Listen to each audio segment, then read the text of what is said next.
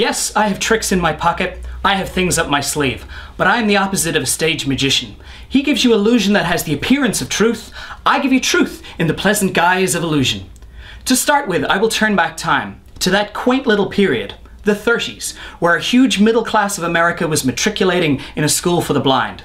Their eyes had failed them, or they had failed their eyes, and so had their fingers pressed forcibly down on the fiery braille alphabet of a dissolving economy.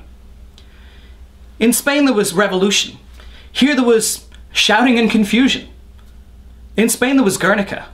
Here there were disturbances of labor, sometimes pretty violent, in otherwise peaceful cities, Chicago, Cleveland, St. Louis. This is the social background of the play. The play is memory.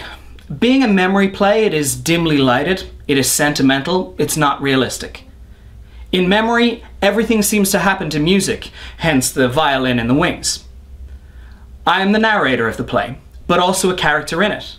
The other characters are my mother Amanda, my sister Laura, and a gentleman caller who appears only in the final scenes.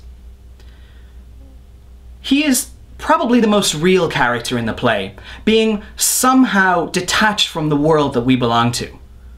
He is that always expected, often overdue, something that we live for.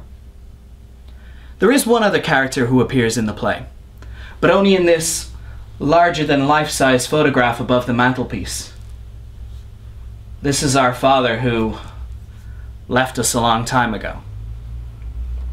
He was a telephone repairman who fell in love with long distances, and so quit his job at the phone company and skipped the light fantastic out of town. The last we heard from him was a picture postcard from the Pacific coast with 2 words: hello, goodbye, and no return address. I think the rest of the play will explain itself.